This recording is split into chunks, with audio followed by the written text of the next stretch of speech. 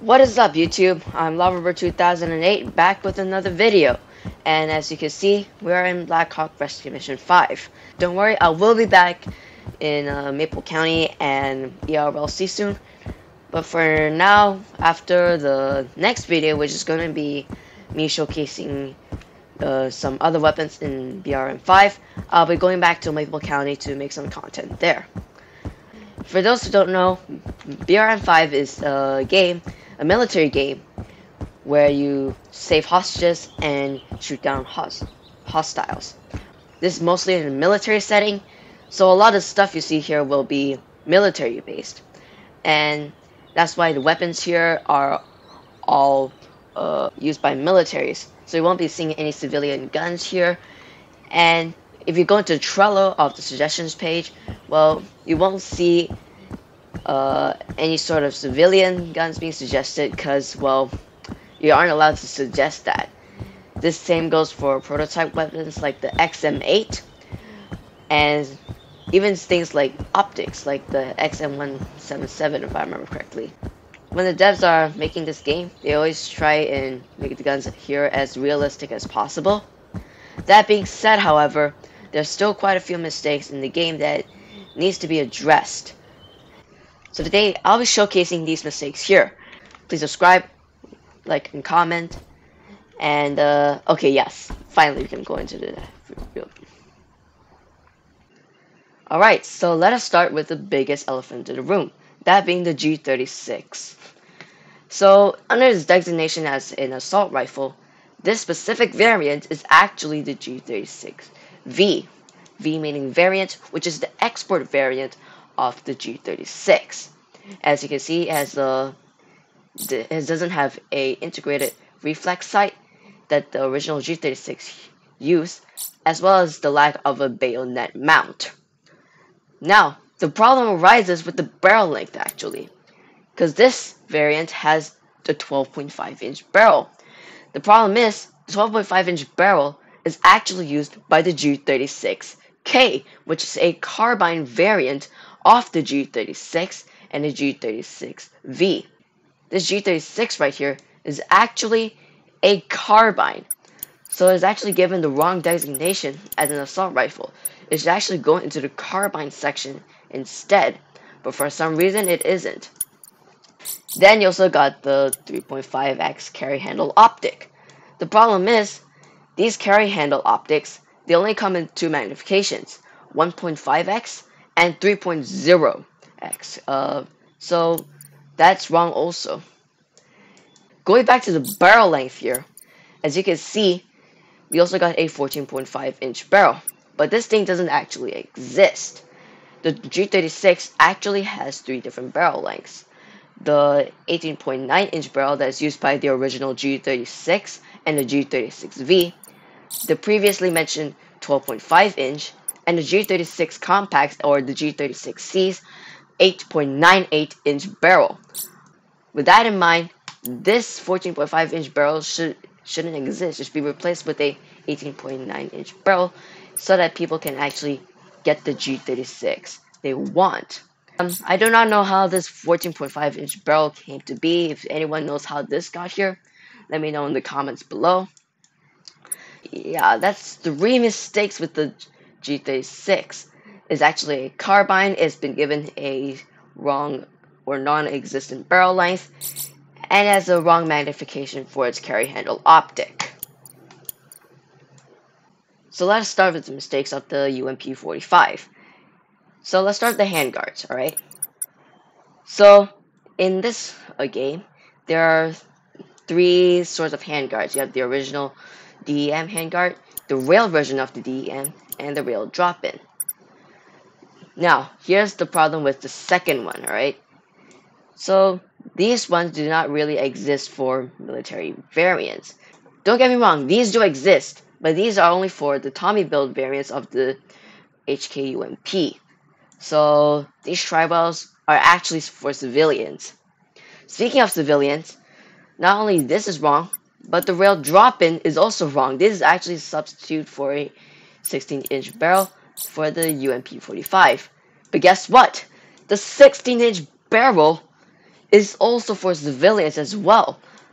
How they got to this point, I am not sure, but this is definitely wrong here. This cool looking UCS stock is also used by the civilians as well. Civilian models are for the UMP, specifically the UMP9, which Heckler & Co. actually sells to civilians. I'm just going to quickly make the civilian variant of the UMP45 minus the magazines just to show you. So there you go. This is actually the civilian variant, or at least what we can make out of it in BRM5, that is actually sold in the HK market.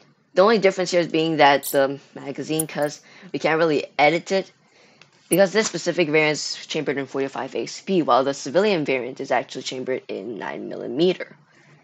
So it's funny considering that these, for a military game based around trying to make things realistic as possible to military lifestyle, it's funny how they have these civilian sorts of attachments to it, such that even the military doesn't even use. How they got here? Once again, I don't know. But if you want to keep things realistic as possible, especially if you just keep it the way it is, maybe you can put an optic here or something. I don't know. It's up to you in the end. But yeah, that is the HK UMP. There's the civilian attachments here. And while we're on the topic of civilian attachments, actually, why don't we take a look at the M1014? There's too many, well, civilian attachments over here as well. These stocks right here, these field and fixed stocks are for civilians as well. They are only for civilians. I mean, this collapsible stock is only for the military, but even then, civilians can get their hands on it with thanks to the help of aftermarket sales. No, maybe not these. Actually, maybe these, because these fuselages, I don't think the military used them. Same for the GK02. And what about the handguards? Well, all these handguards right here are actually used by civilians. They are made for civilians.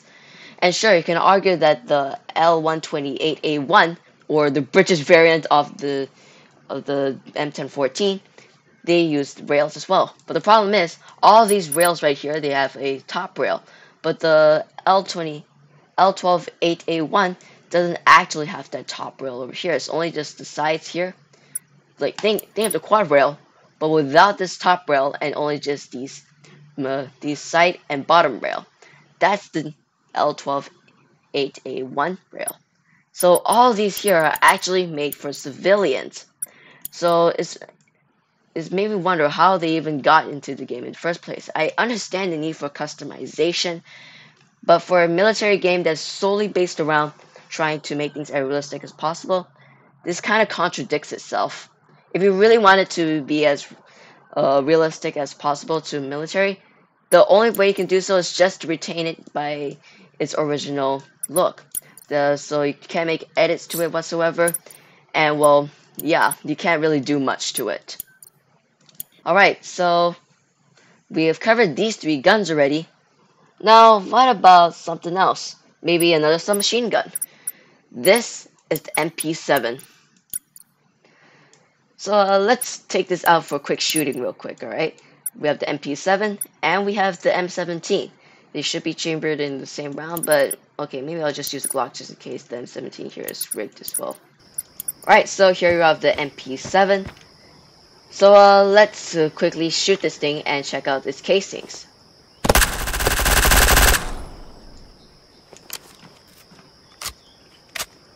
Alright, cool. So these are the casings over here. Now remember these casings as we shoot the Glock.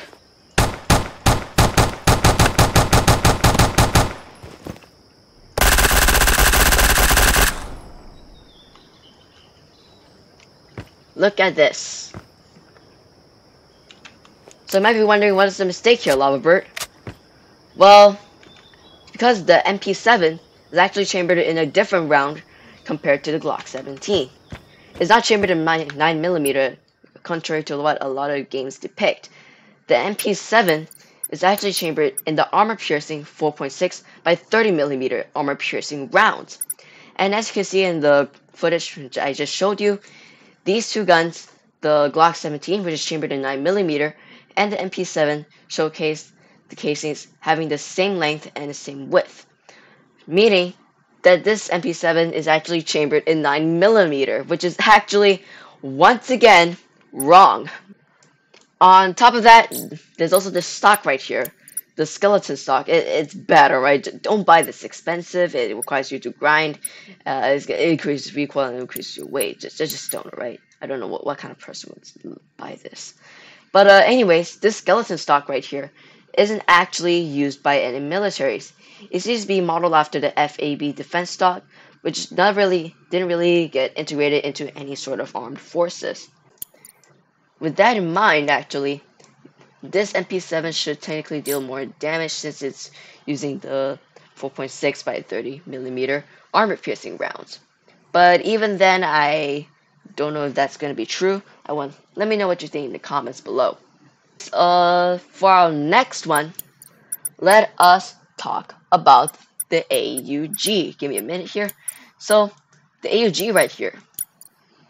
Now, nothing seems to be wrong with this, right? Well, wrong, because every gun I'm going to show you here has something that is wrong with it. So, let's start with the barrel lengths of... No, not flashlight. Barrels. Here we go. So, as you can see, this thing is given a 20-inch barrel and a heavy 24.4-inch barrel. Now, the problem here is that the Austrian Armed Forces uses the AUG A3 with a 16.0-inch barrel by default, which is somehow not in the game. So these 20-inch barrel and 24-inch barrel, they do exist, but it doesn't really make sense for it to not exist since, well, 16-inch barrels are actually there. On top of that, if we go to the handguard section, you can see we have all these sorts of stuff here, right? We got the SF, the rail pack, CQC. The SF isn't what I'm going to talk about, though. It's actually the rail pack and the CQC. Why? Because the CQC handguard right here, this was actually a prototype. So if you remember what the trailer says, it says that these prototype attachments or guns, they are not allowed into the game. For some reason, however, this thing exists. Well, technically they aren't wrong though. This is actually available as a civilian handguard, but the problem is civilians and military. You get the point already. You also got this rail pack right here, and guess what? This doesn't actually exist either. So yeah, sorry to be a party pooper, but this doesn't exist. So yeah, that pretty much covers the AUG. Alright, for our final entry for today, we're going to be talking about the L85A2. Why? Well, let me just show you. Let me just show you how it shoots. So right now we have the L85 right here. So let's give this a quick shoot and see what's wrong with it. You see that? The casings all dropped out. It didn't jam.